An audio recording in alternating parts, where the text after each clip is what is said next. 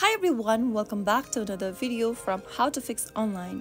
In this video, we will be learning how to fix you can't use PayPal anymore issue. PayPal may restrict or permanently limit an account for several reasons including policy violations, high-risk transactions, fraudulent activity, negative account balance, or account inactivity. So here are some steps you can use to fix you can't use PayPal anymore. So the first thing you'll need to do is to launch Open PayPal application on your device.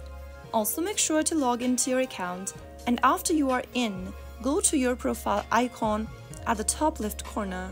This will open up the profile tab where you'll need to scroll down and choose Help option. Tap on Contact PayPal Support at the bottom, and this will open up the Contact Customer Service page. Now go ahead and click on the Contact Us or the Call Us button at the bottom of the screen. This will take you to this customer service page where you can simply tap on Call Us once again and call on the toll-free number available. Speak to a representative and tell them that you have been receiving this kind of a error message where it says you can't use PayPal anymore, and speak to them directly.